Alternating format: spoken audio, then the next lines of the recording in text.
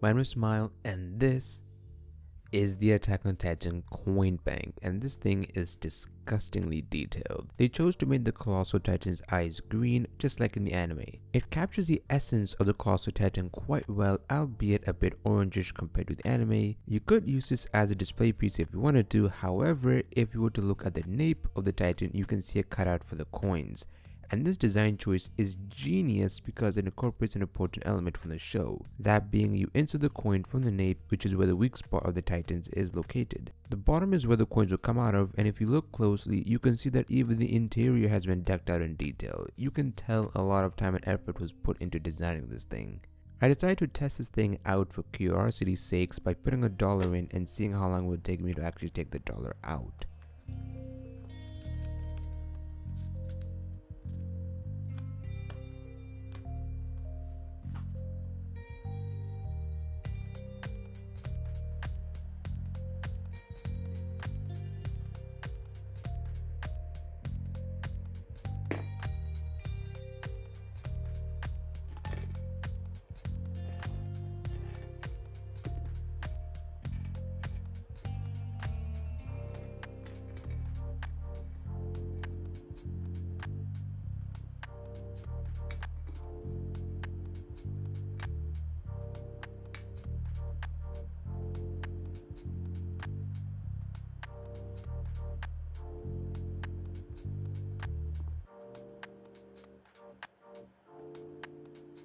It took me 30 seconds to get the actual dollar out of the coin box. If it was like a 25 cent or 50 cent or a dime or something smaller, it would probably take me even longer, so it's not really functional if you're using it as a coin box. However, if you want to use it as a design piece or you want to use it as a figure or something to showcase the room, go ahead. Or if you're just not really in a rush or just don't really care if you have to take a minute or take a long time to actually take the coin out, then you're good. You can use this as a coin box. However, functionally it doesn't really work well.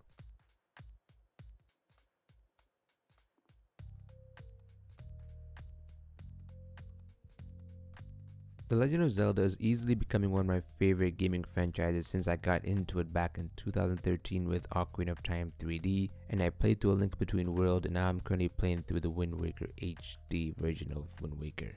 So when I saw this Zelda themed book, I knew I had to have it.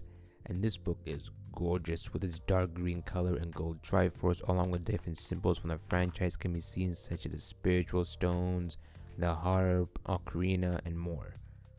The side of the book features the iconic font used for the series, and on the back we have Skyward Sword's logo with the red bird and the triforce. The black strap allows the book to close properly, and along with its hardcover design and also small footprint, you can fit this in a bag and the front cover won't bend due to travel.